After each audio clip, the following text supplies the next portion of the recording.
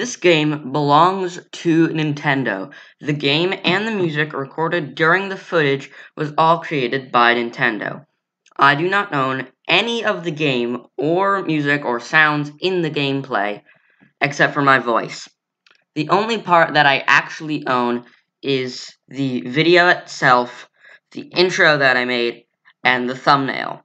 This is all for copyright shenanigans, so most of you don't need to worry about any of this. Now, let's get started with the video. Hello guys, I'm RussoGamer1, and I found recently a mechanic in Super Mario Odyssey that could help save time in certain parts on speedruns. So, what this mechanic is I'm sort of demonstrating it right now, these Cappy bounces. As you probably know, if you jump up and then dive onto your hat, you can get a bounce off of it, but if you try to do it again, you'll just fall right through and you won't be able to get a second bounce in. But you can actually get another bounce in if there's a moon nearby, which is why I went here, kind of high up in the air, and it's in a nice position to do this. If you get a moon after you've bounced off of your hat, for some reason, getting a moon resets all of the Cappy bounces that you've done, and lets you get another one when you really shouldn't be able to. So let's see if I can get a Cappy bounce and then hit the hat, and then hit the moon. Let's see if I can do this. There we go. And then before I hit the ground, I did another Cappy dive, and it hit the hat and bounced off, which normally wouldn't be possible, but it is, because if you get a ungotten moon after bouncing off of Cappy, you can do another Cappy bounce, which could be helpful in a scenario like that, where you do a Cappy bounce into the moon, and then you can just do another one over to the bass player, and then talk to him if you're doing that. There is a jump in New Donk City that allows you to get 3 moons in one jump, which can save a ton of time in speedrunning, and so I'll just cut to that part right now. Okay, so here I am at the very top of the New Donk City building, and if you're speedrunning Super Mario Odyssey, I would highly recommend coming here at some point, because it's really fast to get to.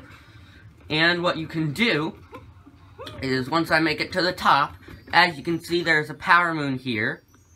But just to show you, I think I can do it in snapshot mode. What's the zoom button? X. Yep, there we go. There's a power moon down there. And there's also, if you can see that, like, patio down there, I think I should be able to get a better shot of it right there. That patio down there, if you ground pound in the middle of it, there's another power moon right there. So there's 3 power moons all in this same vicinity.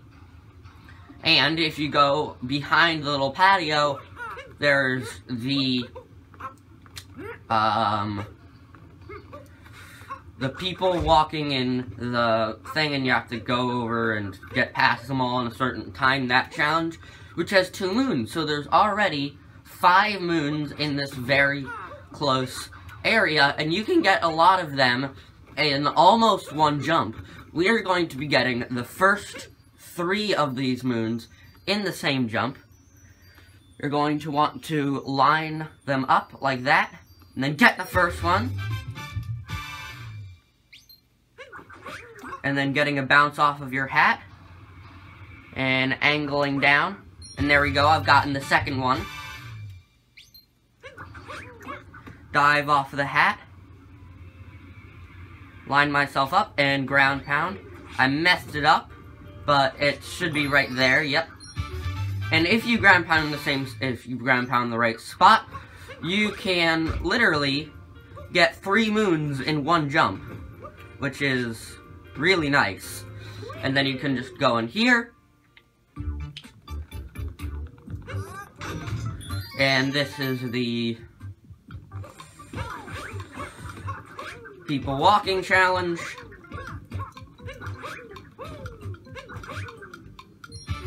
Which is not a very hard moon to get.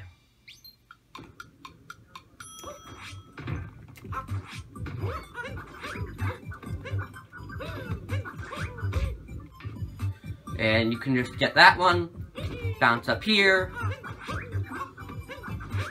and then, boom, get that one.